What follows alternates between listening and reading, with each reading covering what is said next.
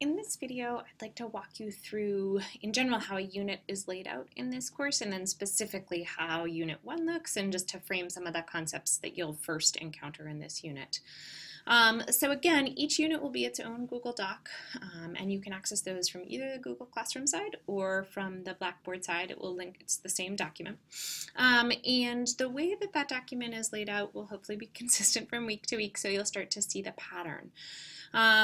So this week is a little interesting. You'll have two videos, one that's sort of the welcome to the course, and then this one, which is welcome to the unit. In general, you'll just have the welcome to the unit video. The units will go for about 2 weeks for most of them. Sometimes with the school vacations in there, it's a little bit altered. As you scroll down the unit page, these items that are in green are items where there's something for you to do, and it implies that I'll be checking in on that item.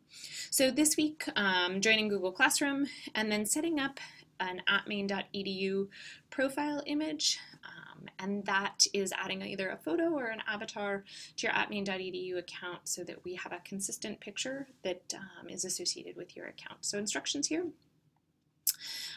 Unit 1, so again, the blue here means that it's background foundational knowledge. There is not something in particular that I'm collecting or that you need to submit, but you'll need to do that work in order to prepare for the rest of it. I'm asking you to just read over the course syllabus and then also the first 3 chapters in Creswell.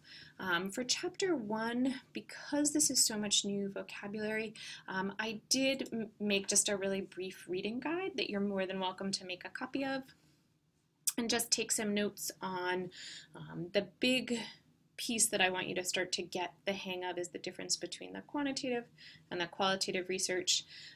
And then on the next page, there's some branches within those domains that I'd like you to start to just take some notes on. Again, feel free to use a different format. This is nothing that is collected. So that's this piece here. And then this next one is actually, again, a task that I'll ask you to do, and that is to apply some new skills with reading research and making sense of it. And so in the chapters that you'll read, there's actually 2 full research articles that are in the text. The first one starts on page 28, and it looks like this. A little bit different if you have the print edition. And then there's one that starts on page 41. And one of those is quantitative and one of those is qualitative. And what I'll ask you to do is, again, create a copy of this form, which looks like this. And you're going to create a full APA reference list citation. And for this, I'd invite you to do it as if it were not in the text, and that will simply make your life easier because citing something that appears in a text is a little more challenging. So for this, I'm going to ask you to go just try and do it as if it was an article, and I've given you the link so that you can kind of see that information. And again, you'll have to work with your APA manual and some of the resources that I provided in Blackboard to do your best with this. This is a work in progress. And then try and fill out this document here for both articles. Again, when you come to class, I'm asking you to bring this. It's an item in green. I'm not asking you to submit it ahead of time. And for this first go round, simply completing it, whether you do it in print or digital form, is the goal. It does not need to be at the mastery level. It really just will allow us to have a much richer conversation on February 3rd when we meet. The next piece that I'm asking you to do is really to try and match up the theory and the practice. So often in schools and in educational settings, educational research is sort of pushed out as other. And one of the things that I want to do is bring educational research to life through all the ways we can interact with it in a much more meaningful and applied way. So the first thing I'll ask you to do is to find a podcast that deals with an issue related to education. It does not have to be an educational podcast. And you're going to listen to an episode and look for a researcher or look for a podcaster who's linking to research. You are welcome to use any podcast, but if you are not a regular podcast listener, and this feels like a big stretch, I've given you some here. And if even still that feels like a little bit of a, oh my goodness, where do I start? I have given you some specific episodes that you could use for this. Again, I'd recommend that you download it before a drive somewhere, before a workout, and use that time to just really think about, after reading the Criswell, what does this look like when we start to apply it into our practice? And then likewise, I'm going to ask you to kind of go out and just start exploring some new resources that maybe you're not using every day.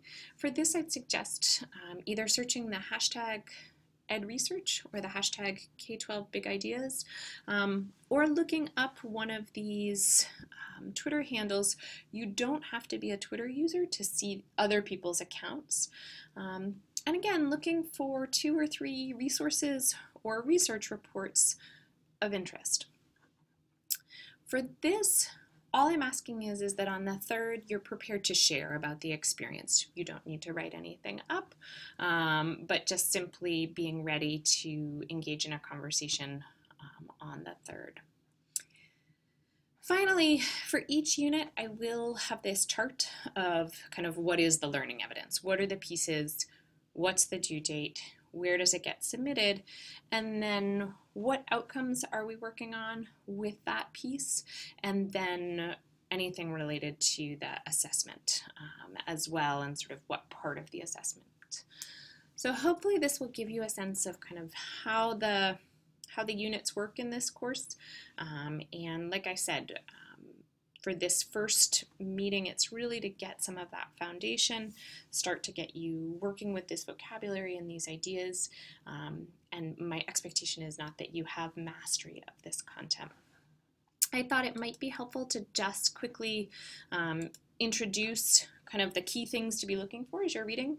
In Chapter 1, focusing in on those 6 general steps in educational research. Why do we conduct educational research? What's the difference between quantitative and qualitative? And what does a research study look like? And how might that be different than, say, a newspaper article or a magazine article or a blog that someone writes? Quantitative, remember, is number-based. The goal of quantitative research is to explain, and the data is in numerical form for this. Qualitative, the data is in words. You'll see much more the vocabulary of think, feel, wish, dream, and the goal is typically to explore in qualitative research. Figure 1.4 I think is a really helpful one in the text, and encourage you to just spend some time trying to wrap your brain around kind of what does that spectrum of methods look like in this field, and bring your questions.